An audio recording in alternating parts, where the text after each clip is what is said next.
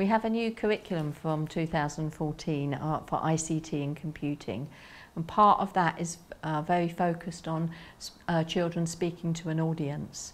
Speaking and listening is a huge part of the curriculum generally, and for us it reinforces our ethos and supports children to be able to speak to an audience well, clearly, and projecting their voice.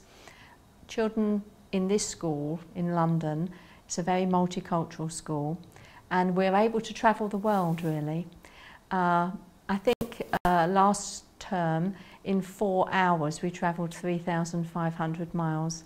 Our children being able to converse with children in Devon, in Essex, in Thurrock, and in Staffordshire and in other parts of the globe. So for us that's opened doors that financially we wouldn't be able to do unless we used video conferencing as the methodology. Well, the equipment that we use is it's cheaper. It's only the cost of 3 iPads. So that's a really good option for us. But secondly, the high quality that it provides to the school. It's very accessible for the children, and it has very, very high quality optics as well as a high quality sound. So, and easy to use. So it's a winner all round. What I like best about video conferencing is because we can share our tradition and our culture, and it's very exciting. I like best of video conferencing because I like to show my talent and speak loud and clear. Yes, I think this is a good way for other children to learn because they can know about our culture, and that will make us better people.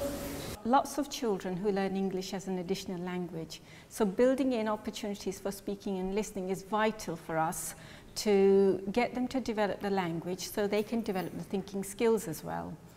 And video conferencing provides us with the talk as process opportunities as well as the formal talk, which places a greater demand on the learner.